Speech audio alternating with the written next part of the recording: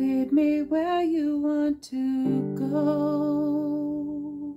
Lead me, Lord, and I will follow. Show me what you want me to do for you.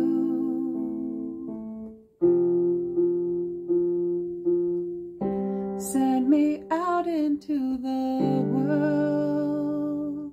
I will share in all your sorrows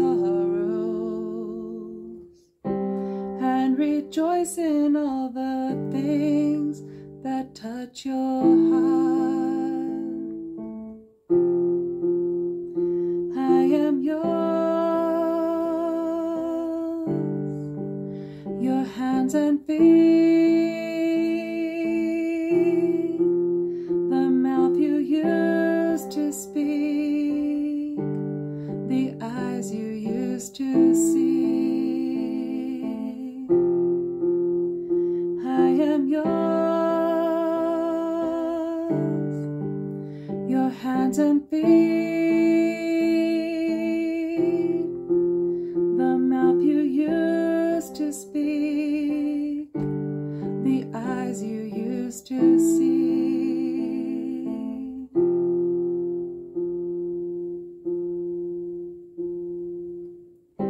Lead me where you want to go.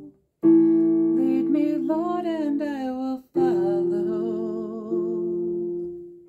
Show me what you want me to do for you.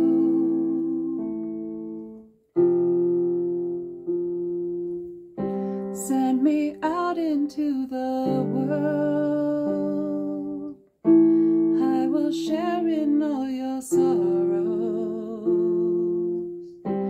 and rejoice in all the things that touch your heart. I am yours, your hands and feet, the mouth you used to speak, the eyes you used to see. I am yours,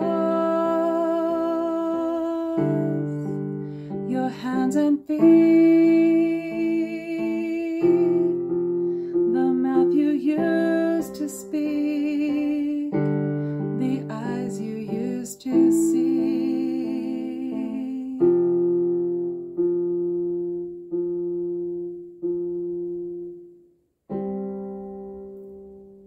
The song goes, lead me where you want to go. Lead me, Lord, and I will follow. Show me what you want me to do for you. Send me out into the world. I will share in all your sorrows and rejoice in all the things that touch your heart. I am yours, your hands and feet, the mouth you used to speak, the eyes you used to see.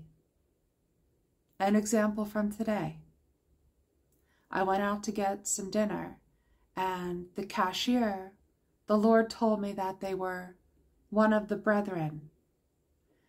And I said to them, you're a Christian, aren't you? And they said, I'm a believer. And I said, I know, the Holy Spirit is letting me know that about you. And it made the person's day. And they were like, I will keep that word with me all day, thank you. Everybody wants to know, if they're a true believer, that the Lord is with them. It's a gift the Lord has given me to know when somebody has the Holy Spirit within them. Now, conversely, when they don't have the Holy Spirit, that's something I can see as well. When there's a religious spirit, and I don't do well around religious spirits. They're like choking. I feel like I'm being choked when I'm around them. It's uncomfortable, but there's lots of them. I went somewhere recently, and I mean, nobody knows anything about me. They don't assume that I hear from the Lord because I don't say anything. I just go about my Father's business. I don't toot my own horn, but I'm very sensitive to the Spirit.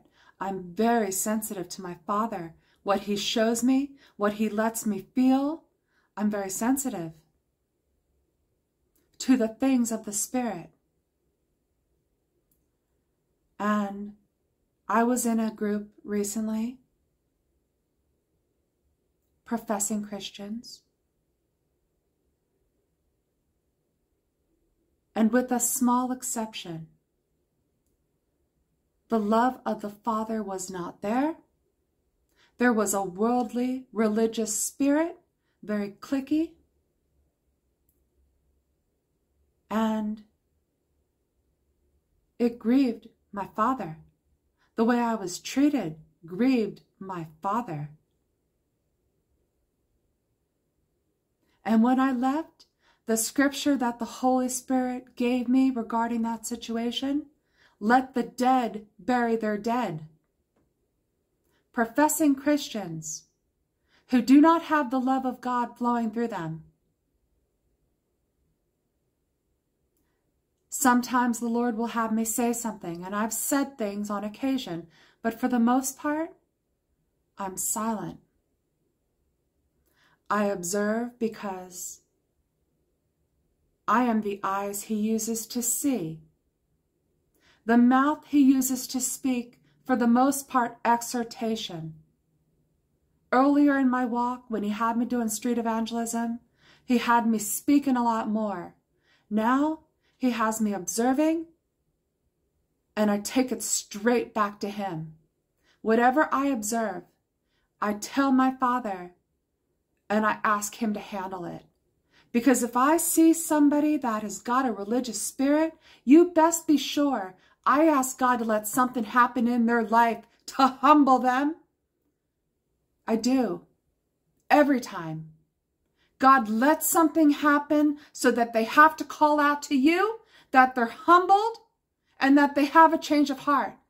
Because if you just let them go on, keeping on, they're not going to change. And then they will perish. They may say, I'm a believer, but they're the ones who Jesus is going to spit out of His mouth. So I ask God, send your fire. I sure do. I did that recently. Send your fire. His fire cleanses the heart. There may be some heartburn, but ultimately, new life springs forth when all the dead, gross, mean-spirited, worldly stuff gets burned up. What's left is a pure heart, and that's what we need. But I like being God's mouthpiece. I like exhorting people. I like going around and letting them know that God is with them. Or having a word of encouragement. I really enjoy that. I really enjoy that. It grieves our Father when His people do not love, though. It grieves our Father. You never know whether or not you're entertaining an angel. Doesn't the scripture say that? You never know. That's why we are to be kind to the stranger. Something to think about. All right, God bless you.